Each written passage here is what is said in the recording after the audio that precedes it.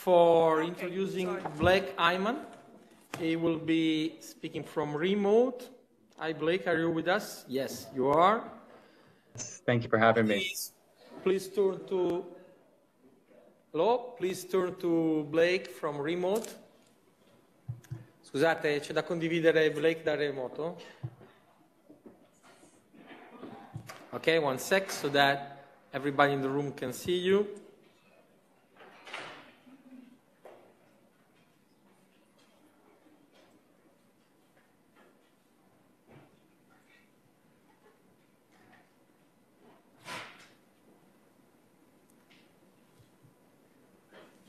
Blake? Hello, can you hear me all right? Yes, we hear you. 1 sec, so that we share your slide here. They're already available online, but not in the room yet.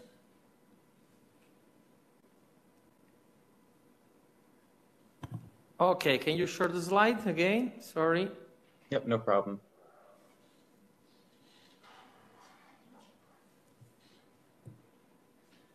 Okay, that's perfect. You can start. The floor is yours. Thank you very much. Blake is from WisdomTree. And well, I mean, everybody's talking about ETF today, yesterday, and so it's only appropriate that we have one of the ETF issuer to provide this point of view on the market performance of 2023 and their ability to go forward in 2024. The floor is yours, Blake. Thank you very much. Oh, thank you very much. Really appreciate it. And thanks everyone for having me here. Just to give a quick background on WisdomTree, we are a global asset manager with products listed all across exchanges in the US and Europe. We manage about 100 billion in AUM across equities, fixed income, commodities, digital assets, liquid alternatives. So we really have, really cover the broad spectrum here. We started our digital assets journey in 2019 when we launched a Bitcoin ETP in Europe that now has roughly 300 million or so in assets. So when we talk about the Bitcoin ETF in the US and the excitement around that, this isn't the first time that we've kind of gone through that process. So very exciting times, and I'll give you a quick run through what we're hoping to hit on today and try to stick within the time limits. But all of us are very familiar with the performance of the year and, very happy with that strong performance of 2023. So we'll kind of recap that as well as start to talk about what to look for in 2024, thinking about the macro perspectives that could be impacting digital asset markets, as well as the adoption, particularly the Bitcoin ETF in the US, and how that could be impactful. And then a few technological advances that, or technological innovations that I'm sure many of you are already aware of, given the nature of this conference, but want to highlight as exciting opportunities to look forward to in the near future. So with that, let's jump into markets for 2023. So at the start of 2023, if you would have read through a lot of the investment bank forecasts or outlooks for the year, you would have read that many of these firms were forecasting a recession to some with some probability. That probability was, right around 30% for some companies, higher for others. But the expectation was global recession would fall upon economies, given the fact that we've experienced a very quickly appreciating rate hiking cycle set by central banks across the globe. Throughout 2022 and then continuing through the first half of 2023. And looking at markets or asset markets, this would not be any indication that recession was actually took place, whether or not Europe has actually hit the technical recession mark or not.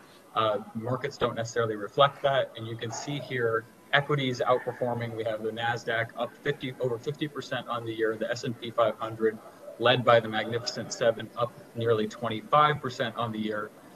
So very strong performance for equities. You start to see gold and fixed income also performing positively. And leading the pack here are Bitcoin and Ethereum. So your two largest digital assets performing in the range of 100% or higher. So very strong performance for digital assets, given what should have been a rocky start to the year. And for those that are, maximalists for Bitcoin, the one thing that is negative on here is a fiat currency, the US dollar index. So if you start to remove the things in the middle, you start to have an interesting take there. But that's just a quick recap on 2023.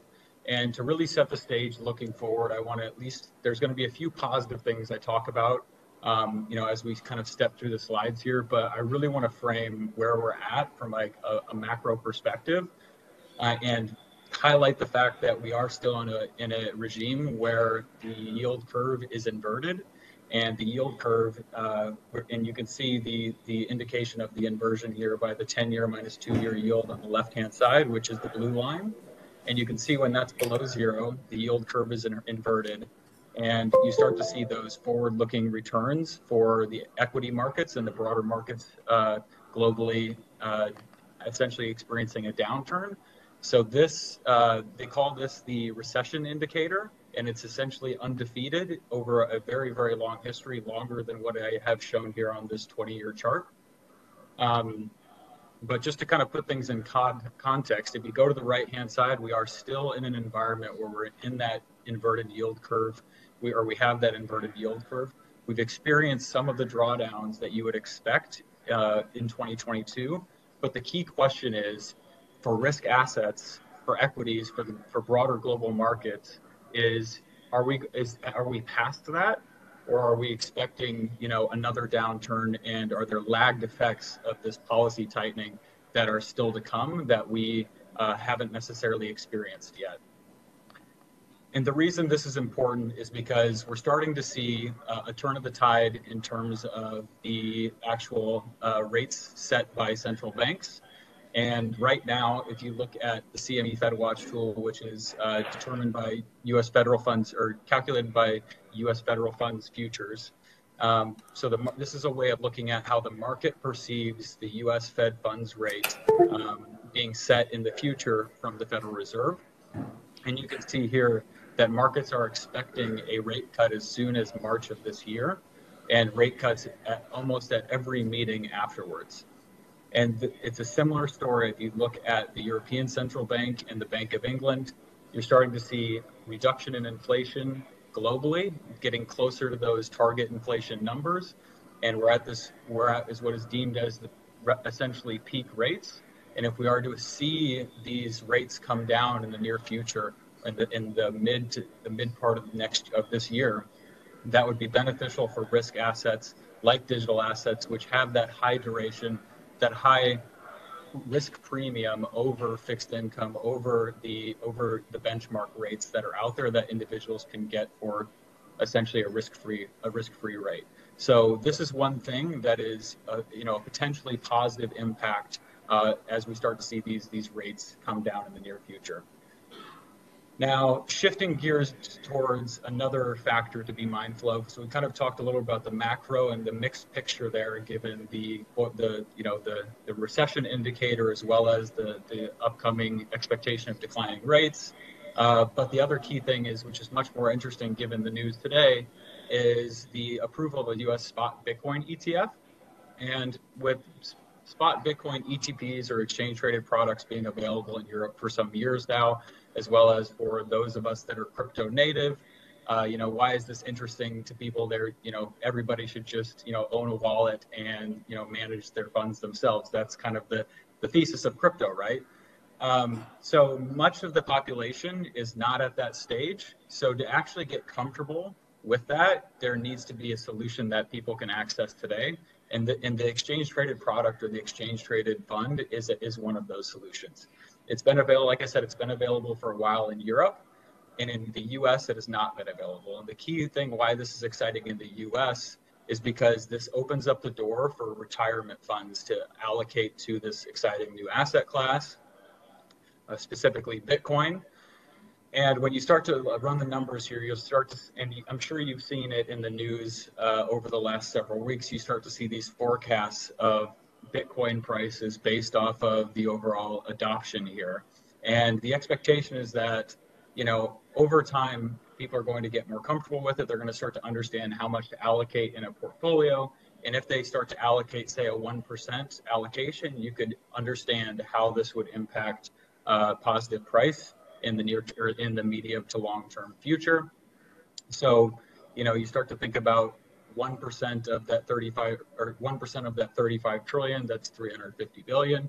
You start to see that, a fraction of that ends up, if a fraction of that ends up being allocated, you could start to see how, say, 100 billion added to the current market cap of Bitcoin could increase the price by, say $10,000 or something like that. So you start to back out and do some back of the envelope math. You can start to come up with some numbers, holding everything, else constant. And that's the key there. If you're holding everything else constant, there's so many assumptions there. But nonetheless, this is a huge development for the space because it's now becoming accessible to so many individuals that did not have access before. Particularly because of the hoops people had to go through in terms of adopting new compliance systems, adopting, new, integrating with, new technologies for, working with the wallets, et cetera. The ETF structure and the ETP structure plugs into the current brokerage system, the current systems that, institutional investors that are managing this money are already operating on. So this is a huge development for the space, and many of us have been watching this for quite a while. Now, when I mentioned that 1% allocation, that's something that that's something that drives a lot of the conversations we have as asset managers, because the first question is once you get somebody beyond the fact of understanding the investment case of Bitcoin for this, obviously a global payment system, the hedge against fiat currency, debasement, etc. Once you get people on board with this concept, then people ask, okay, if I'm ready to allocate, how much should I even think about allocating, right? So we started to do some analysis here and structure it out based off of a passive market cap weighted type of portfolio. So if you take all the global listed assets that an investor might be interested in and market cap weight and essentially asking them to not take a view, they're just going to buy the market, as you will, that digital asset slice becomes roughly 1%. And if you start to look at how that 1% impacts a portfolio, we ran a couple of simulations where you allocate that 1% or 3% or more in a traditional 60-40 portfolio that's allocated to bonds and equities. And I apologize here. This is U.S. centric here with the allocations here in this analysis. But it's a similar story if you start to think about global equities and switch the Russell 3000 here with the MSCI World. But the impacts here to a portfolio for taking, say, a small allocation of Bitcoin is really historically, a significant increase in your annualized return with, a moderate increase in volatility leading to a higher Sharpe ratio. And if you're taking a really small, I'll say, tracking error versus the index, like that 1 or 3% allocation, you can see that information ratio increase by quite a bit. So you're not necessarily, quote unquote, risking your job as a manager by making these allocations in this small range, because you can see the max drawdown changes quite insignificantly during the crypto winters and whatnot. So these are some of the conversations we have, and when we think about this adoption, it will take some time before people within that are managing that retirement AUM to begin to make these allocations, because they have to have these conversations with their clients, and these products have to get approved on their platforms before they can even think about purchasing it. Right now, it's obviously available to retail investors in the U.S. So I haven't checked the volumes yet, because now that the market's been open for a couple hours, but I would expect there'd be some action there. But nonetheless, the key thing is it opens up the door for this institutional retirement AUM. So to kind of shift into, we talked a little bit about the adoption being a positive impact. There's also a few things in the technical side, and I'll have to kind of move quite quickly here, given the time constraints. But the first thing is we also have to keep in mind that the next halving event is slated for May of this year. So historically, when we look at Bitcoin halving, you've seen the majority of the price appreciation take place within the time period of 1 year following the halving, which is exactly what this chart shows. since the first and second and third, over the first, second, and third halving, generally the actual appreciation in value has declined quite a bit, but you're still looking at even the second halving, you're looking at a 4 times price appreciation within 337 or so days, so roughly a little over a year from the actual halving. So this is something to keep in mind. If you're somebody that's looking at blockchain miners, that's something to be mindful of, as this puts some pressure on miners that are then going to have to manage the fact that they're going to have probably similar energy costs as they did before the halving, but now are receiving less of an actual block reward. So we have to obviously keep in mind that balance, that equilibrium that will result after the halving. Shifting to Ethereum and smart contract platforms, something to be mindful of and that is exciting to look ahead to is the Ethereum Dencun upgrade, which is slated for Q1 2024. There's a few other important dates there for the test nets that could potentially delay this if there's any problems in the deployments on those test nets. But the key thing here is this enables proto-dank sharding, which essentially reduces the cost of data availability or transactions for layer 2s, such as Arbitrum, Optimism, and Base that are out there, and there are others.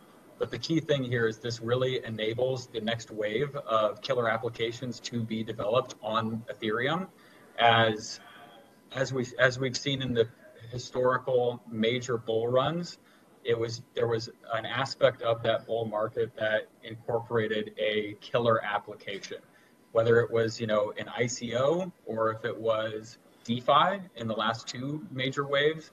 The next one will have to have another killer application. Maybe that will be fueled by better UIs that enable the broader population to access crypto directly on chain.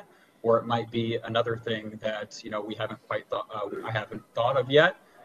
These are important things to be mindful of as we start to think about the next wave. Not necessarily making any claims for 2024 being the start of that, but there are interesting developments in the technical space that could lead to that.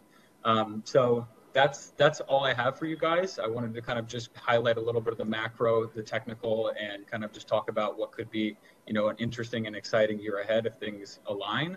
But with that, I'll wrap and pass back to Fernando. Thank you, Blake. I have a question for you. Reading the information about the ETF approval process, one detail that caught my attention was that there has been a lot of negotiation with the Security Exchange Commission about redemption in kind or redemption in cash. Now, usually for large investors, I mean, you can subscribe ETF in kind and you can only redeem ETF in kind. But instead, here, there has been negotiation about allowing redemption in cash, which, from what I do understand, is just to allow banks to basically invest in ETF, bypassing any Bank of International Settlement or regulatory risk-weighted capital allocation when it comes to investing to Bitcoin. Am I right? Am I wrong? Is that the small details that has been kind of underlooked or overlooked or whatever? I think that's definitely an important detail, and I would admit that I'm not going to be the best person on the team to answer that. Our capital markets is the experts there, but I would say that the cash redemption creation process, from what I've heard, may or may not be less efficient, so that could lead to wider spreads in the actual product itself versus in kind. But I don't have a view necessarily on what you said there with the banking system. Okay, any question from the audience? No, so we move to the panel. Thank you, Blake, for your contribution. Thank you very much. Thank you very much. Appreciate it.